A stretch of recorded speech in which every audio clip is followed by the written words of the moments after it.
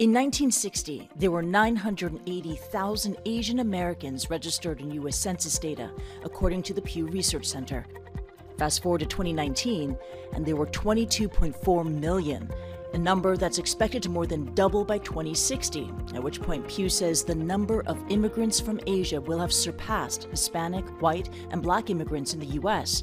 For Asia-focused companies offering a taste of home, that could be big business. I'm Kristie Lu Stout, coming to you from Los Angeles on this special episode of Marketplace Asia. On today's program, we visit an online retailer that is hoping to tap into the Asian American market and growing demand from non-Asian customers as well. We discuss the startup's plans for expansion despite supply chain challenges and inflation on the rise. Plus, we meet with Kristie Lu, the CEO of 500 Global, a venture capital fund based here in California that is betting big on Southeast Asia. All this and more to come.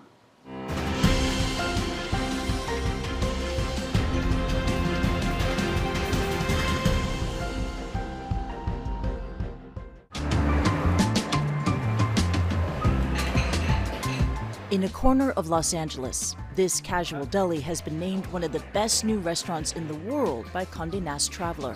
Yangban Society is the creation of Katiana Hong, a skilled chef who has cooked in Michelin-starred restaurants and is now serving up Korean fried chicken. It's not trying to take Korean cuisine and elevate it. It's not trying to take American cuisine and add Korean things to it. It's literally just food that's authentic to us.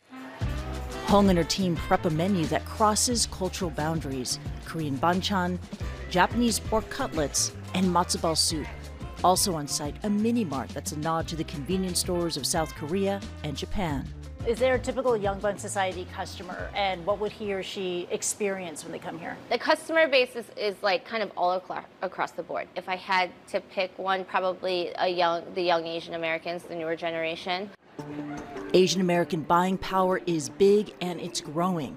According to Nielsen, it was worth $1.2 trillion in 2020. Asian Americans are the fastest growing ethnicity in the country. They're growing very rapidly, tend to buy a lot of groceries for at-home preparation and at-home consumption. So it's a growing number of people, and even disproportionate to that, it's a very growing market for food retailers. Food retailers like brick-and-mortar giants H Mart and 99 Ranch, and e-commerce players as well.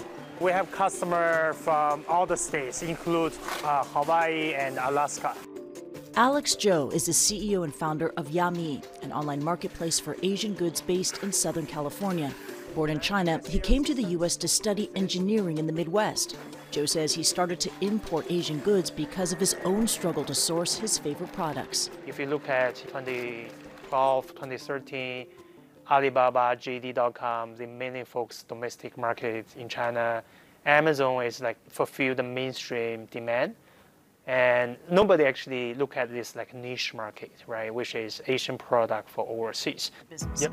Yami sells over 300,000 products spanning a wide range of categories from beauty. Do you sell this? Yes. To toys. Yep. Yep. And food, including its top seller from China, instant luosifen, a snail-based rice noodle soup known for its infamous smell. Spicy. Sour, spicy, stinky. It's good. Yep. To boost its online offerings, Yami says they recently raised $50 million.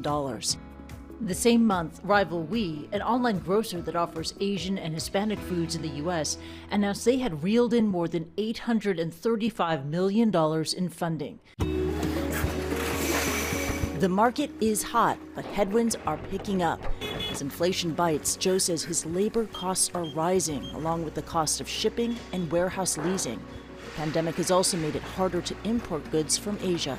There's the international freight supply chain problems. We don't have enough inventory in warehouse, but the customer demand is still increasing.